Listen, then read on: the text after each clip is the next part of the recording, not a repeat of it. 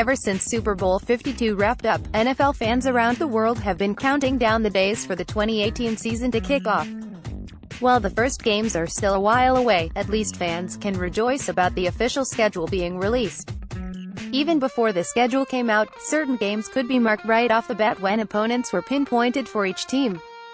Between divisional rivalries, division leaders squaring off, and some nice crossovers between the AFC and NFC, some games will have fans waiting on the edge of their seats for weeks in anticipation. While there are a ton of options out there for fans to enjoy, we decided to help out by putting together the best 10 games of the 2018 NFL season. Without further ado, check out the list below. This rivalry was last relevant in the days where Colin Kaepernick was roaming under center for the San Francisco 49ers, but it looks like the men in red, white and gold are rebuilding in a big way heading into the 2018 season. The 49ers' entire franchise changed for the better when they traded with the New England Patriots to get Jimmy Garoppolo as their franchise quarterback. While the 49ers waited out on the Jimmy G experiment, they eventually put him under center and got impressive results. Now, they'll get to see him in a full season with some great weapons around him. Meanwhile, the Seahawks aren't exactly what they used to be back when this rivalry was dominating the NFC. Russell Wilson doesn't have the same support offensively that he once had, the Legion of Boom has since disbanded, and things aren't looking as promising for the 12s. However, it doesn't take away from the impact of these games overall. The biggest piece of this rivalry this season will be the 49ers' addition of Richard Sherman to their roster.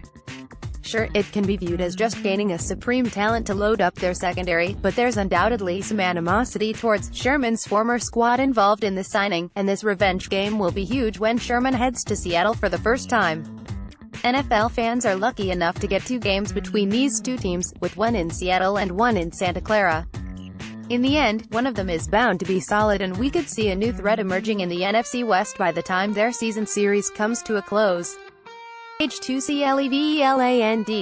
December 10, 2017, defensive end Myles Garrett. This doesn't seem like it should be considered one of the games of the year, mainly because of the fact that it includes the Cleveland Browns in it. But if you hear me out, you'll see exactly why they're a team to watch out for, and a team with potential for a huge clash with the AFC North's king.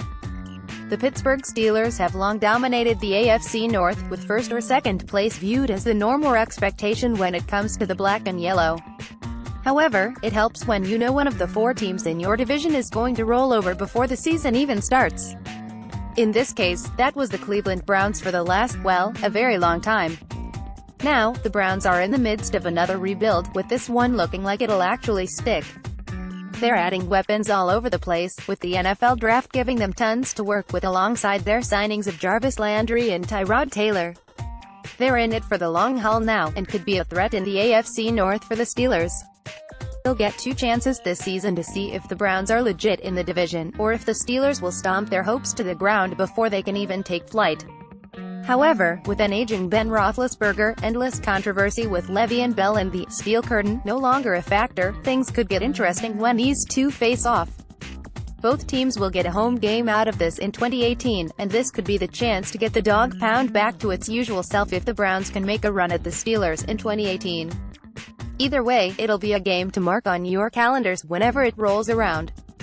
Page 3 Kansas City, Mo. December 10th, tight end Travis Kelce. This rivalry between the Oakland Raiders and Kansas City Chiefs has been a fun one to pay attention to. AFC West over the last few years, and some big changes this offseason will provide a fresh look at the division's top 2 teams. For starters, John Gruden has taken over the reins as the Raiders head coach once again, with a huge load of talent on his roster to work with. Derek Carr will likely be back to being his healthy self under center, and the rest of the offense will return to its usual success with their star back to full strength. On the other end, Alex Smith is gone in Kansas City, and young gun Patrick Mahomes is taking over as the team's new quarterback. This will signal a big change in the team's game plan, along with a big signing of Sammy Watkins for the team's wide receiver core. The whole division will be competitive this year, with the Denver Broncos back in the fray with either Case Keenum, Paxton Lynch or a rookie starting at quarterback, and the Los Angeles Chargers still in the fray. With all 4 teams in the mix, the 2 games between the Raiders and Chiefs will have a ton of implications for the divisional standings towards the end of the year. These two always put on a show when they play each other, like their Thursday night battle last season that came down to the wire. If they can continue that pace they always have, they'll be putting on 2 of the best games of the season. Page 4. Use your arrows to browse Detroit. Me, August 25, 2017. Wide receiver Julian Edelman. The NFC North is wide open in 2018, and the Detroit Lions are looking to make some noise with a new head coach to lead the way. However, they'll have to get through some of the best teams in the league if they want to go far into the postseason.